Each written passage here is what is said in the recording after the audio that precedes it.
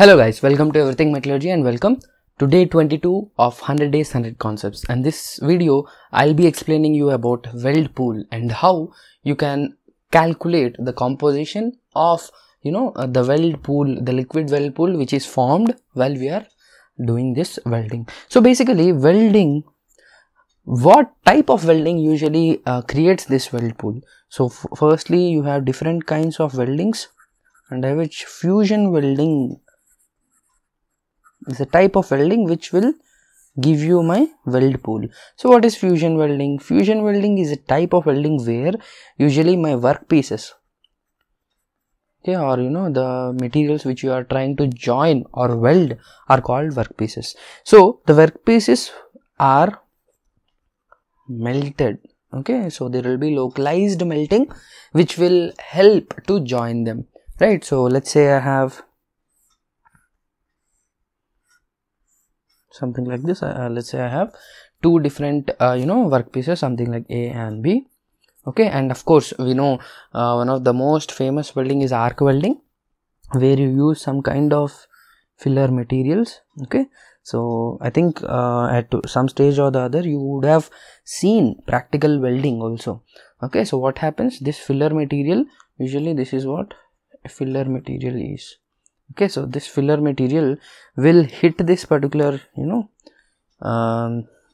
workpieces and create some heat energy. So what is welding actually? Welding is nothing but physical and chemical joining, coalescence, with application of heat or pressure. So here in this particular example we are talking about heat. So we are applying heat by creating an arc between the filler material and the workpieces. So what happens is, basically because of that heat, of course, what are the different modes, AC welding, DC welding and all the stuff we have discussed in our full video course. You can check out in order to, if you are interested. So now how this liquid will be formed? So usually let me write something like this. So something like this will be done. So this will be created. So this particular region is called usually my weld pool, where you have liquid. So if you see here, there is slight joining already done on the lower side. And of course this weld pool is solidified. This welding is usually undergoing rapid solidification. So the kinetics of welding are very much difficult to study, because it's too rapid, it's too fast, just it's very quickly happening, right? So now what happens to this weld pool? Now what will be the composition?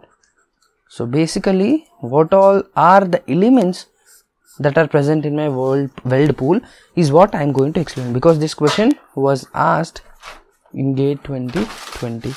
Right, so I'll just explain the same question today. But remember, as I already said, here we have three components that are getting involved into this weld pool. So one is material A, material B plus filler. So what I am telling is, of course filler will be there, but we are telling that there will be some parts of A and B melting because of the heat generated. So where is it going? It is also in the liquid form, which is going into my weld pool itself. So this melting of the base material or the workpiece is called dilution. So we usually call dilution of the base materials. So this A, B and F will be present into it. And how you can calculate it? Basically using the surface areas, you will be calculating the fractions, and then finally you can directly calculate it. But now, as of our question, day 2020 question is concerned, we are usually getting the percentages directly. So how much percentage of A is contributing to my weld pool, how much percentage of B is contributing to my weld pool, and of course the rest is filler material itself.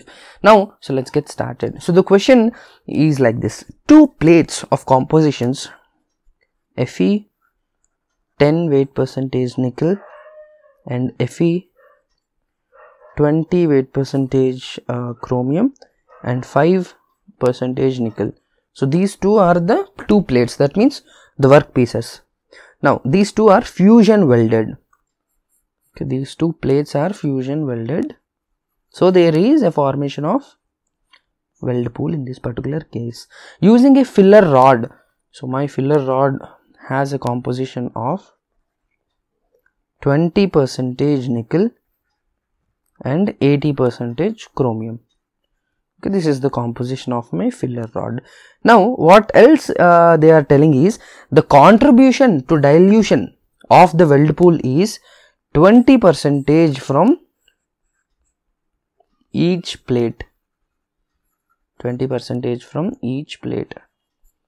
That means my 20, let's say if this is A and this is B, 20% of A and 20% of B are diluted or dissoluted into my weld pool. So here we have how much? 20% A plus 20% B.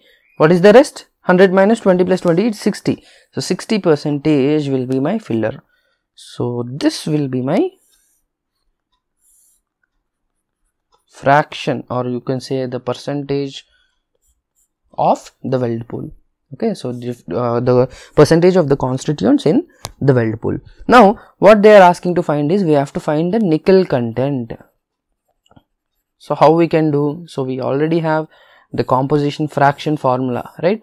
So similarly, if you want percentage of nickel, okay, in the weld pool, what you will be writing? You will be writing 20% into percentage nickel in A plus, just remove this, 20% of percentage nickel that is present in B plus what is the other thing? 60. So 60% into percentage nickel, of course it is percentage nickel in my filler rod. So if you quickly do it, how much you will be getting? You get this to be 20 by 100 into percentage in A is 10 plus 20 by 100 into percentage in B is 5 plus what is the other thing that you have? 60%. So 60 by 100 into percentage in filler, which is 20, right? So if we quickly do this, we'll be getting how much? This is 200, this is 100, 300 plus 1200. So we will be getting 1500 divided by 100. So this is equal to 15%. Okay, so this is your percentage of nickel that is present in the weld pool. So I hope you understood how we used our basic idea of dissolution of the base metals and of course the compositions that is coming from the base metals, and using the concept of dilution and taking the fractions, you know, the volume fractions or the surface area fractions. From that we usually get this particular formula, and using that you can easily calculate the composition. Not only nickel, you can also find any composition, right? So one mistake everybody does is they'll forget this. Okay, so many people made this mistake, right? So you have to also remember that weld pool is not 100% filler material. There will be some dilution that is taking place from the base materials also, right? So this is a takeaway from this video. So if you like this video, please hit the like button and also share with all the GATE Metallurgy aspirants. And thanks for incredible support. I'm getting like lots and lots of you know, positive messages and mails. So keep supporting, and if you are interested, if you are serious about cracking GATE Metallurgy, then do visit our website everythingmetallurgy.com and enroll for one of the most affordable video course.